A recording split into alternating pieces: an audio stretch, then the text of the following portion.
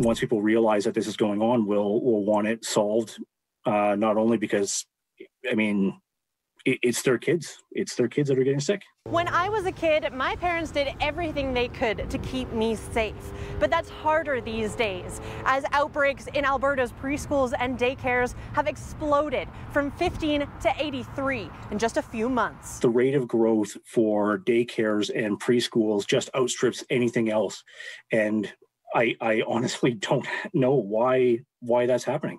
It's a bit of a mystery. The orange dots you see are all outbreaks in childcare and education centers across the province. Rarely, but it does happen, children can get more significant COVID symptoms.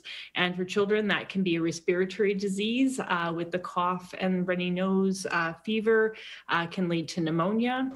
Some children have gastrointestinal symptoms as well, so they might have vomiting or diarrhea, aches, chills, fatigue, those kinds of usual viral symptoms. Without vaccines, children are being left unprotected as the province bounces between reopening and restrictions. When we're talking about a new vaccine, like these COVID vaccines are, in general, go through a very careful process where adults are tested first, and then testing happens on younger and younger children. As COVID numbers trend in the right direction for the wider population, there is hope that with a bit of attention, kids won't be left on the sinking ship. There are so many different factors here that, once addressed, can probably solve this pretty quickly. On May 10th, Alberta opened up COVID vaccine bookings to residents as young as 12.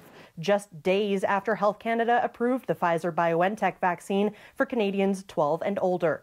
Pfizer has been given to 2,300 children in a study that has not yet been published, but it appears the vaccine was safe in children.